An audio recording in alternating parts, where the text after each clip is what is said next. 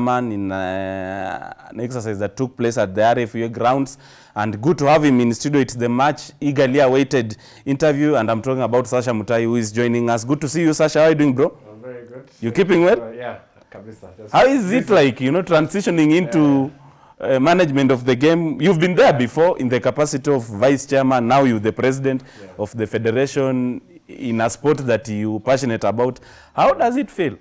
No, it's a big responsibility, and we've taken it with both hands. And with the team that was elected, we are working to get rugby back on track.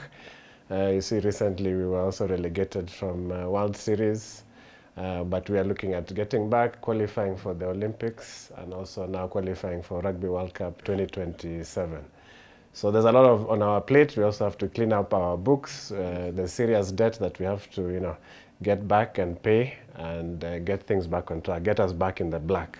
We also need to, you know, I said it in my manifesto, we need to build a stadium, and that's part of the agenda. We have been already talking to government about getting land allocated, because many people do not know that KRU is homeless. Actually, we are subtenants at RFUA, which is the home of Kenya Rugby, but really Kenya Rugby is just a subtenant there. So we have to fix a lot of things and get rugby back on track.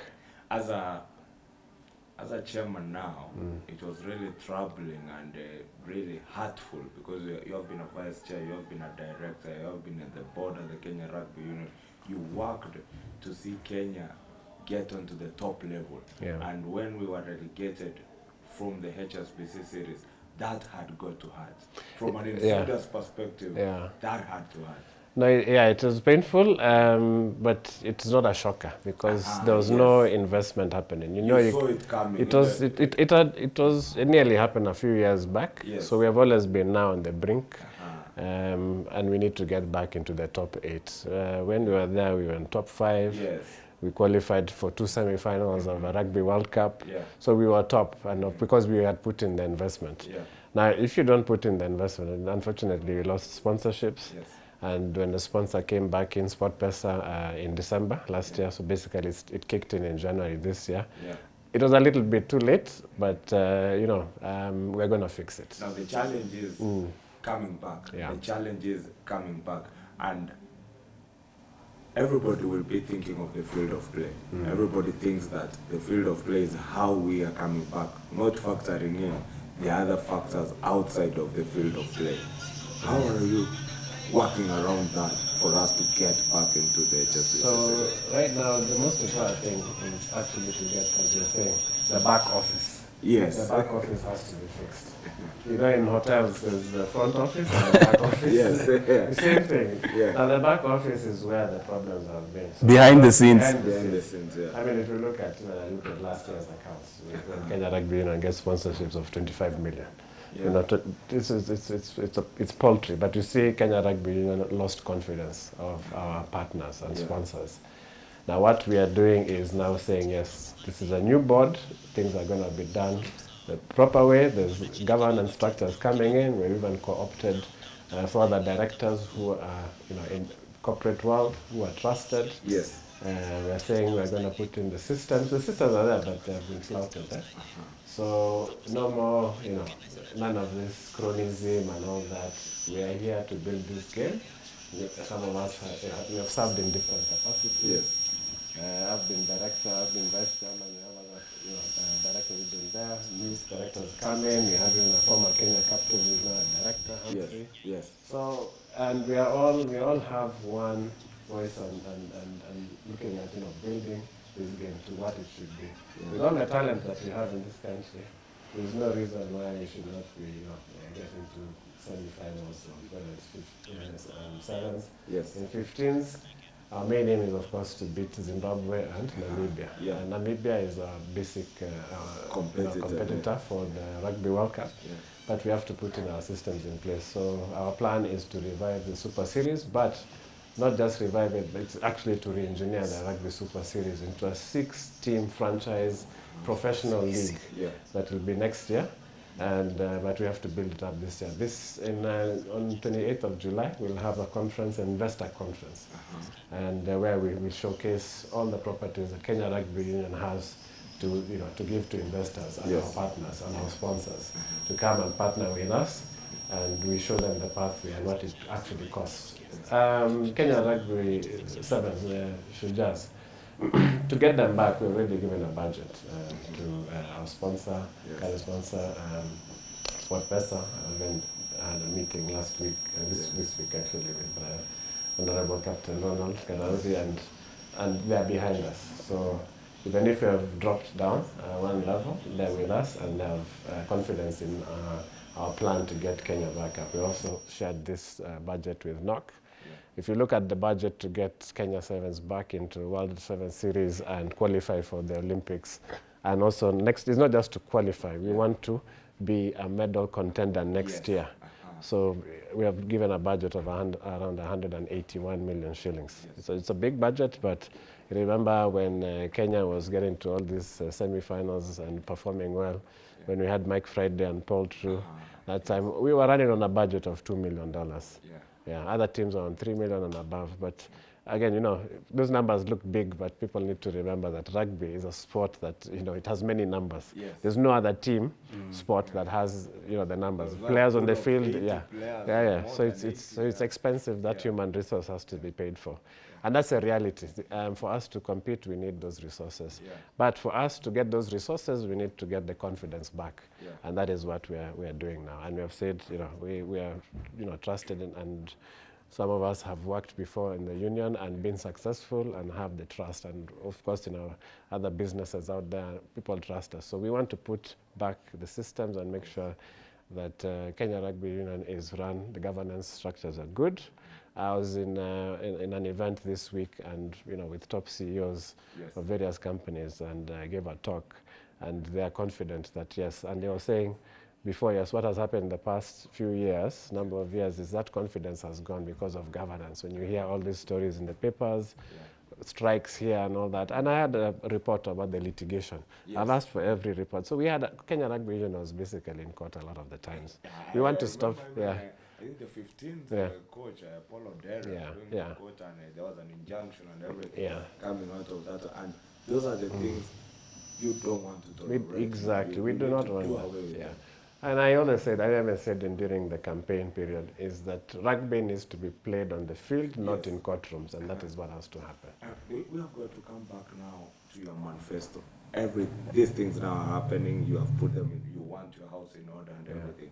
When you want to come back to your manifesto, you talk about getting a rugby stadium, because that's key for us, in that everybody now, Safari Rally, Naivasha, athletics, everybody's Diamond League and all that. Now for you, it's like, we need a rugby stadium. How can we get that into actualization now? So the rugby stadium, in my profession, I'm a quantity surveyor, and I've been involved in some of the large projects in the region. So I know how to bring in the partners to make sure this is a reality. So we are talking to government for allocation of land in Kasarani. And we have partners in South Africa who've done stadiums. I've talked to Bugatman and Partners, the director who actually designed Soccer City in Soweto. So he's interested in coming. We have worked together with them on different projects. So we have goodwill, and we have, the plan is to build a stadium in Kasarani, probably a 25,000-seater stadium with 3 fields, also for training, a high-performance center there, proper gym. Modern, football, but also rugby stadium. Football, rugby stadium. But even now, when they're not using it for rugby, we can hire it out, and it has to be a commercial venture. We're also talking to partners so we can come in and actually put in money into the development of the stadium. And in the SPV that is formed, depending on your contribution to building that, we shall help with the tax rebates. We have Cap 470, where Section 12(2)(z), where if you put money into sports sponsorships, you get tax write-offs. So we also have a top tax consultant sitting now on the Kenya Rugby Union board by the name of Cairo Thuo. So all that paperwork we shall do. We shall bring in these partners we will help them with the tax part of it, benefits, and we shall also now give them the usual perks that come with sponsorships. And on top of that, investment opportunity, because now they will be part of an SPV of a stadium that is commercial. So they will be earning money from their own investment. Yeah. So it's win-win everywhere, and of course now this is also in line helping the government achieve its agenda, of sports and sports tourism. But it's private sector that has to do it. We cannot always be say tunaomba serikali, tunaomba serikali. Begging, Government has this thing on policy, and the policies are set. And in the government, if you look at what Parliament passed for this. The Income Tax Act, and also for tax rebates from sports sponsorships. Yes, it's amazing, and we have not exploited that. Yeah. So policies, government should just put policies, and probably now just support the team when it's going for Olympics and Commonwealth. But the rest of it is up to federations. And the federations have to partner with the private business, private sector. And that's why now we also want to introduce the professional sides in actually, just like our friend Ngaro Kamuya keeps saying that, the role of government is not to fund and support the sporting activities in the country, but to put in place a conducive environment that probably would attract investors and corporates. And for that we are talking also to the Minister of Sport, talked to the CS and the PS, and this government is amenable, and we have access to them. They listen to us, we talk to them. So what we're asking for is that the land to be allocated, and then we shall do the rest of it. Talking about everything that you just talk about brings us to the question of self-reliance, and that you need now the Kenya Rugby Union to be self-reliant. How do we get to that level? So that self-reliance is to run it like a business, basically, and make it attractive. And that is now with the trust of the private sector. And saying that, okay, we have to go professional. To compete at that level, because Kenya Sevens was semi-pro, and actually that probably 2012, 2013, 2014 we were professional, because players would earn money that could sustain themselves. Because at that point, 10 years ago, basic salary for tier 1 players was 150,000. And then there was bonuses. So you do 2 good tournaments, you get $2,000, $2,000, 4,000 plus your 1,500. Players were going with $5,000 a month, and you are 22 years old, 10 years ago. So it was sustainable. It was professional. But now we are back to amateur status, and there's no way you can compete against somebody who day in, day out is doing rugby, is focused. He knows his house is in order, his family is well fed, kids are going to school. But when the Kenya Sevens player is going there and he doesn't know where the next paycheck is coming from, that's a problem. So when SportPesa came back in, there was litigation against SportPesa, there was an arbitration. But we're saying it's enough of these court cases. We have to work in harmony. Where are we going? We're not going anywhere, we're in Kenya. This is our country, we love it, we love our teams, we have to work together.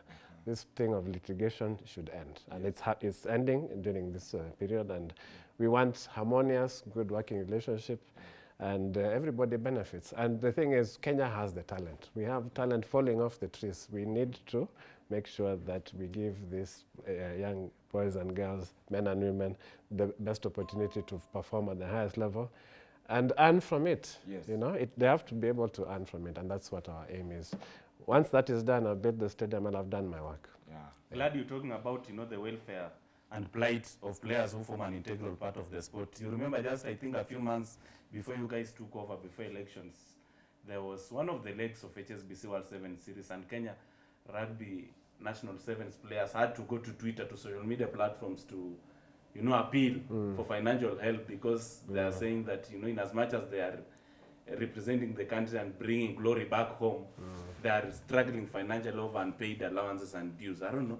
What are the mechanisms and policies you're seeking to put in place to ensure that, that malpractice is something of the past, Now that will be something of the past, because, I cannot associate myself with that. This thing of Mchanga and whatever, this is a national team, it's a national asset. It is up to us as the board to bring in the finances.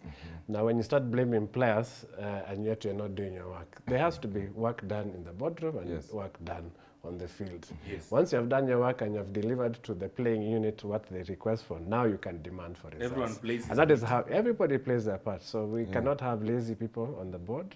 And I think the board that I have are good, hardworking people. I've seen them at the last 2 months. They're working. And we all have to work together. And this thing of going with begging balls will be a thing of the past.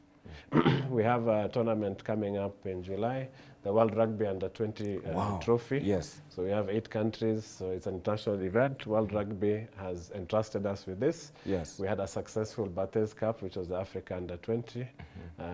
Zimbabwe won and we were second, so now we want to do better in this. Yes. But it's an international tournament. We have big names coming in. CEO of World Rugby will be here. President of Africa Rugby will be here. President of South Africa Rugby will be here. Yeah. We shall also have Tandai Mtawarira, the Beast. Oh, yeah. He's a Beast World Cup himself, winner. yeah. He will be here. Yes. And He'll be coming with the trophy. yes, the itself. trophy, he took it couple of weeks back to Paris, because Yes. it was 100 days to the Rugby World Cup kickoff. Yes. And South Africa, the current holder, so he took the trophy back. And he will be here in Nairobi. Yeah. So there'll be good rugby. There'll be Zimbabwe, Kenya, the USA team. we'll And have that in Samoa. that in itself, Yeah. consideration of Kenya as a host venue Yeah. of such prestigious tournaments. Yeah. Does that underscore, the World Rugby's confidence and commitment they have in our sport? Yes, so we hosted it in 2009 first time. Yes. It was called JWRT. At that time I was director. I was on the board. I was the youngest director at that time, so I was in charge of sevens, but we had the World Rugby Trophy in 2019, and now we have been given this opportunity. So it is good for the country in terms of also the government agenda of sports tourism. So we are playing our part there. And government is also with us in this tournament. So we are sitting, the local organizing committee is also formed between Kenya Rugby Union and the Ministry of Sports. So we are working hard on this. We want to deliver flawless, good events. We want to perform well as well. The development, the planning is on an advanced stage. Yeah. Now it's basically less than 3 weeks Yes. to kick off. We look forward to this, and we invite everybody, and the youth especially who are watching this, because it's their tournament, to come to the stadium and watch. I think I was in a conversation where you struck a deal to take the team to Western Province. You remember, I think the Kenyan team, the 15th team, going to train in Western Province, I think way back. And now you look at, we are coming on to the Curry Cup, taking it to Nakuru. We had, I think, 3 legs we played in South Africa and the ones in Kenya.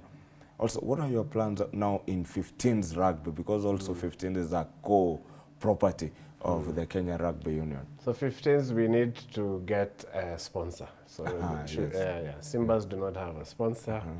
The Lionesses do not have a sponsor. So we are going to showcase, and Chip also doesn't have a sponsor. Yes. But hopefully next week we shall sign a deal that they'll get sponsorship for this tournament. And now we have to do, I mean, we're less than 3 months in office. Yes. But we're working on getting sponsorships for these teams. That will give the sponsors, mileage. And what I'm saying is, once we showcase everything on 28th of July, we'll have, a cocktail event where we'll invite CEOs of companies that we, can partner with us. Our previous partners and new partners coming in. And it'll be global. It'll be streamed so that people can see out there. We're not just looking at Kenya. It's a global thing. Rugby and Kenya Rugby. We are very ambitious. We don't Ambition. We are very everything. ambitious because we have seen what we can do. Yes. Kenya, sevens, with what they have done, getting to semi-finals of World Cups and all that. And in such a short time, we've nearly got into World Cup 15s as well. Just 1 game off. So we're ambitious, and we know what we can build. We're very ambitious. Africa Rugby is also ambitious, with the new president of Africa Rugby, Herbert Mensah. He's from Ghana. He's from Ghana. He's very ambitious, so we are speaking the same language.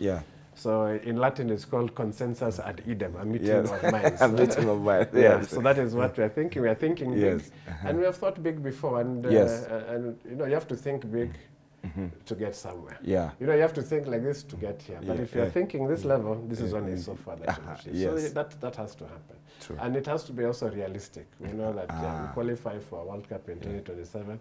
We're not going to win it. It will take probably 3 cycles to now be competitive to get to quarterfinals. Yeah. But for sevens, it's faster. It's an easier path. Yeah. We have also the Lionesses who qualified for WX3, which will be in October. It's a new series for women's rugby, because World Rugby is taking women's rugby seriously, and Kenya Rugby is as well. So our plan, of course, now that we have the Kenya women's team on a global showcase, is also to get the sponsorships for them, and to the talent has to be seen. We have 2 players playing in Japan. We want even more players to play. So we are very ambitious on that, also to get the Kenya women's team to qualify for 2025. We are second in Africa to South Africa, and when we played them in Madagascar, I went to Madagascar last month to watch the games. And yes, there's a gap between us and SA. Yes. And we know what we need to do to bridge that gap. Yeah. So we don't want to play second fiddle. We are very ambitious, and with the talent that we have, we shall get there. And we're also now expanding also the girls rugby. This in July as well, we'll have girls rugby in schools, in high schools. And now next year we want to have it 15s, because this will be 7s. Yeah. And we need to get that, and also get clubs now in Kenya Cup, and probably the Super Series, which I'm seeing we need to get women there as well. Women's side professional. Others will be semi-pro. But it has to be, we have to force it down. If you're coming to do this, Kenya Cup have a side for women. Yes. And then, of course, we have the funding we give to the team. So the onus is also on us on the KRU to get sponsors for the leagues, which have not had sponsors. But once I get a sponsor, and we get a sponsor and we give it to, we send the money down to teams. We shall also demand that they have extra teams. If you have a women's team, we get more funding. And we want you to have age grade.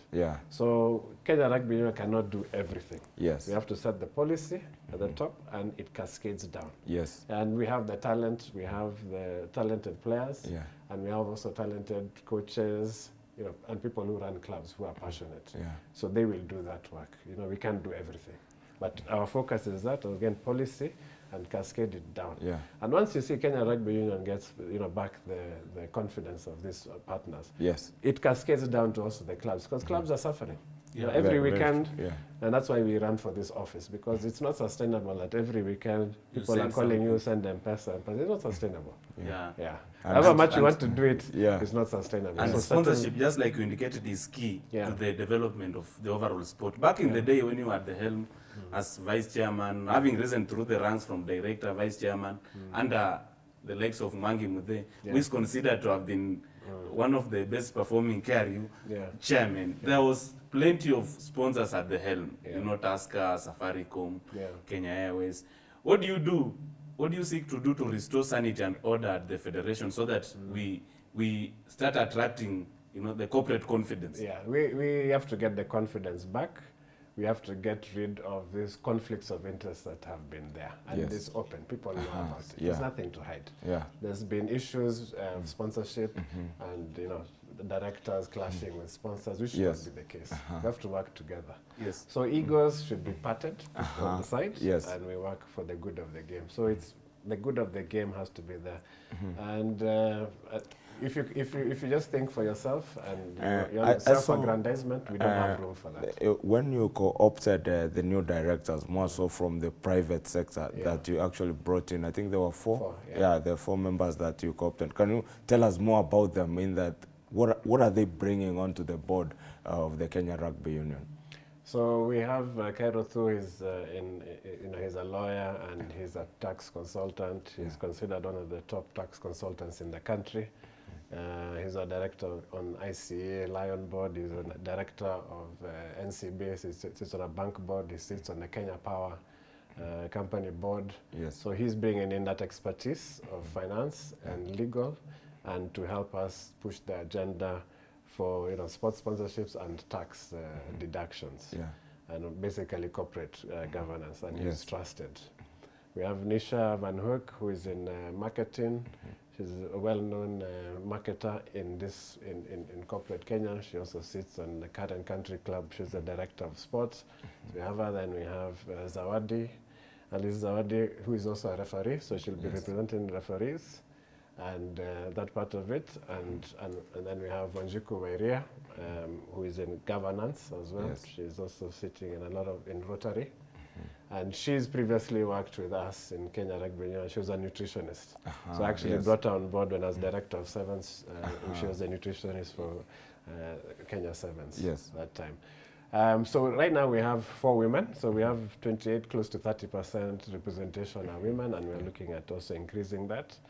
Another thing we have to do is update our constitution. Our constitution is outdated. We need to put it in line with the Sports Act and with World Rugby and for posterity. Because this constitution of ours, I've been a victim of it as well. It was very political. And that's the truth. We have to say the truth. And we have to correct it, and it has to be for posterity, so that you're not for the future generations.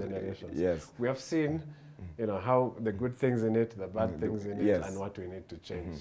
And these changes are going to happen. We're not afraid of changes. Previously, people have been afraid that, the more clubs you have, those are now votes that you can't control. On your side, No. The constitution needs to be for the game of rugby, not for politics. So we're not supposed to be politicians there and, you want to stay in office for what? If the game is not going well, what are you wasting your time there doing? What we want is to build this game and make sure that it's a pathway and young people can earn from it. There's a lot of unemployment, but there's talent. And if you look at now, you have to think forward. Even 20 years, 30 years, 40, 50 years going down. Kenya Rugby now is celebrating over 110 years. This year, Nondi's is celebrating 100 years. So 100 years goes. So they celebrate 100 years. Kenya Rugby is more than 110 years, but what have we done? The question usually goes back to the culture of rugby. How would you bring that culture for people to actually come out and now embrace that culture of rugby? Because a 1923 club, I think that's Nondi's, 100 years. And your friend Auka, I think he was the chairman for Nondi's, and that one is really great. And it brings out, people have now will understand that this rugby has been here for a long time, for many decades. So that culture, people have come to embrace that culture. So rugby, and I say rugby, I owe rugby a lot because it has made me who I am. It's part of the things where I am in terms of even my success in my profession, in life and all that. Rugby has inculcated in me values. And those values now we need to cascade it down to young players, young boys and girls to get the rugby culture. What has happened of the recent is that culture has begun to erode, the things of integrity. And rugby, integrity is key. So what we are bringing back is the integrity. So that is the most important right now, which cascades through even the sponsorships. Let it be a game of gentlemen. Gentlemen, it's a hard game. And ladies now. ladies are gentlemen. Because the ladies are playing and they're playing a really good game. If you watch the games in Madagascar, and I mean, I had a good time. Those, our Kenyan women really pushed and played really well. And we want to get back the crowds into the stadiums. So it's entertainment. True. Instead of people going out and drinking in bars, let's provide them. That entertainment, we have to improve the infrastructure. In 2023, really, we don't have a stadium with good flood lighting. Flood lighting now is cheaper. We have LED lights. It's, it's cheaper even on running in terms of power. Why don't we have floodlight? Why don't we have good pitches with good grass? Kikuyu grass comes, it grows here. It's here, it's at all. Yet Kikuyu grass is used on golf courses globally. All that, like in South Africa, the stadiums that have hosted World Cup finals use Kikuyu grass, but it needs water. Now here, that's a problem. We just, if you look at our fields, they're hard. You can't even train. That's why we also had problems with the Kenya Sevens training last year. Before they went to do camp in Kasarani this year. This is just when we came into office. The grounds are hard, so the players can't tackle, and that's a reality. Rugby is a physical game. You need to have, and you need to put the investment. And Kenya Sevens and all the other teams have been punching above their weight. Very true. But now it's time. It's no excuses now. It's our opportunity now to show people that yes, we can raise this money, we put it in the right place, and you're gonna reap the rewards of that investment. Yes. So we are very ambitious, but there's some things that are quite easy to do. Yes. It's just basic logic, no corruption. We're gonna do things the right way, put the investment in, and we'll see the rewards because we have the people. Wow. According to insiders and reliable sources, they say that, you know, Sasha Mutai got the overwhelming goodwill from the government. We've seen President William Ruto himself reiterating his love and commitment to grow and develop sports so that, you know, through Talantahela, a lot of young people can get empowered because sport is huge and it has proved to be a lucrative employer globally. I don't know, when is the likelihood of us witnessing President himself appearing at the RFU grounds to watch one of the local games? Because it is something that has not been witnessed in the longest time. The former president, Uhuru Kenyatta, I think, graced one of the games sometime back, though. He came into a test match.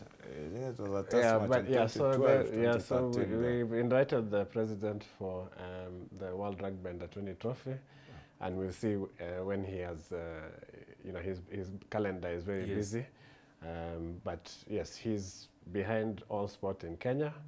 The Ministry of Sport has been quite helpful. I can tell you one thing. Even before I came into office, the PS at that time, Jonathan Mweke, had gotten a request from the team that they needed residential camp, but of course, you know, Kenya Rugby Union is in debt. So the serious debt that we also have to clean up. So the PS that time also arranged for Kenya Sevens to go into that. So we got the best environment over more than a year that the team was playing in the series. This was more than a year now they had a proper environment. So government is behind us and we are behind them because we have to do work together. And as I was saying, at the end of this year, we want to be self-reliant, not just asking government for money. What we just request is that piece of land and we shall do the rest of it. Government is there to do policy and they've put things in place, you know, sports fund and the whole structures.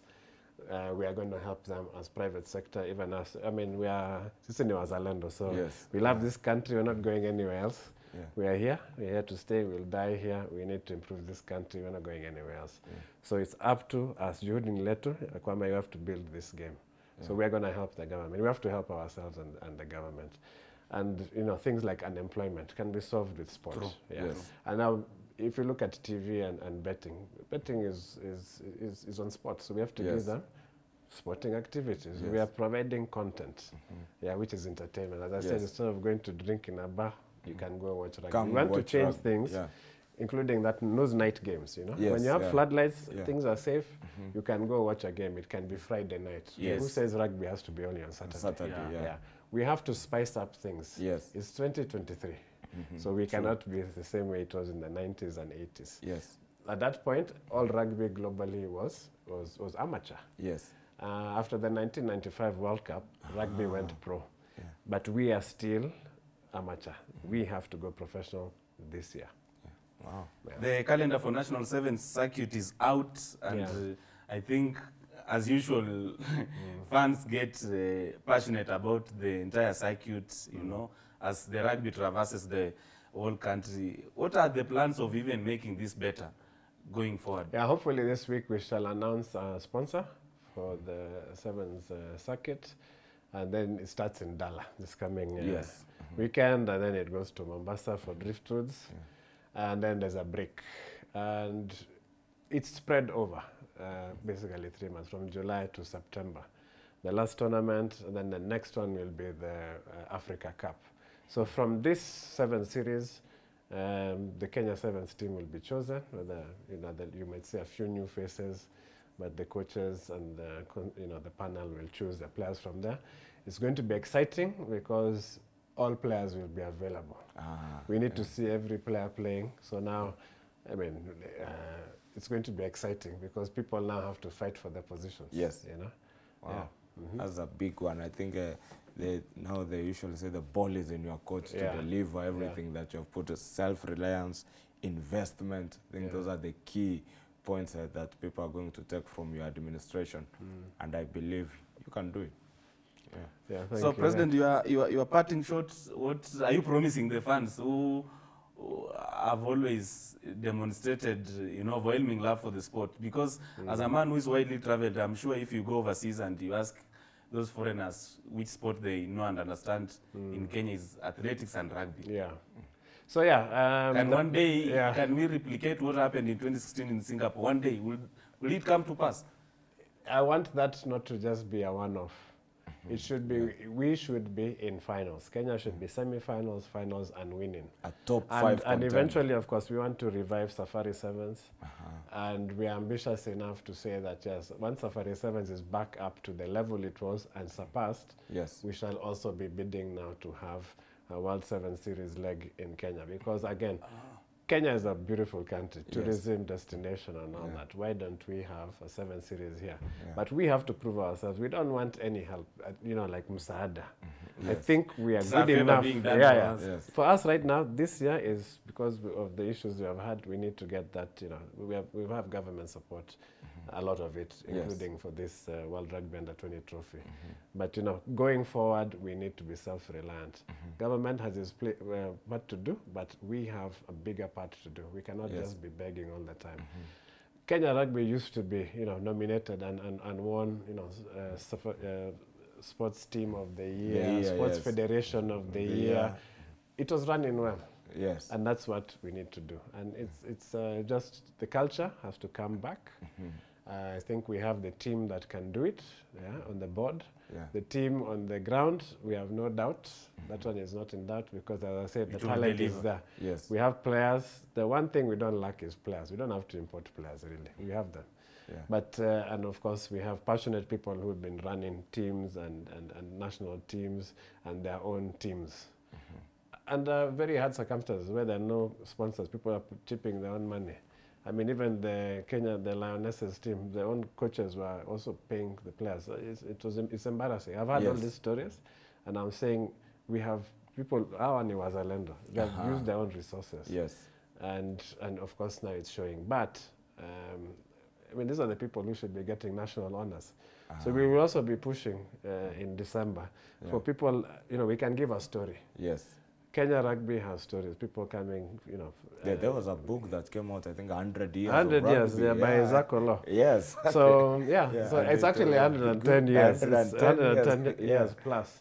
So that book is there available, and the story is there, and that was part 1. So he's already working, Zakolo was working on part 2. Because there's a lot. And there's a lot more content now, But the story is there, and maybe we want to see this on Netflix in a few years. The rise of Kenya Rugby, getting to a World Cup, winning and all that. People making money from the game, The talent is there, players going to France to play or Japan, earning good money, That is possible. And that's what that is possible and practical indeed. It is possible, Wow, quite an insightful conversation with one man who means well for the development and growth of the sport. Sasha Alexander Mutai joining us this particular afternoon to share, the plans and aspirations he has towards the revival of, rugby, which enjoys huge fanatical following countrywide, and his main agenda is professionalize the sport and attract sponsors back at the helm of Kenya Rugby Union, something that was being witnessed back in the day. And I think this is the conversation we'll keep having as day goes by, so that we see, the growth of the sport and the teams, both Kenya National Rugby Sevens team Shujaa, alongside 15 the Simbas and Lionesses, performing not only at the continental stage, but even on the international platform. Because he says, just like we did in Singapore Sevens, conquering during HSBC World 7 Series, you won't be seeing this being a one-off, but an ongoing event that Kenya will be conquering at the global stage. Thank you for coming through, Sasha. It's been amazing and pleasure having you on board. Probably we look forward to having you once again in the future, even as we keep talking about development and growth of the sport. It will be my pleasure to come here and update you and tell the fans what's happening. And all fans need to come and watch the games, and support the team. and buy these shirts. Oh, and yeah. other shirts. These are available. Bana, unabai shirt. I'll get one. Yeah. You get one. But there's one thing that has been troubling me. You know, I've Yes. been doing this interview, and I just want to have to ask, is this the Monaco Tagua Classic? Yeah, calendar 36. Yeah. Steve McQueen. Osoro with his love for watches. Hey, Osoro with his love for watches. Anyway, it's been a pleasure doing this. Don't go away, stay tuned. Touchline continues. Very good afternoon.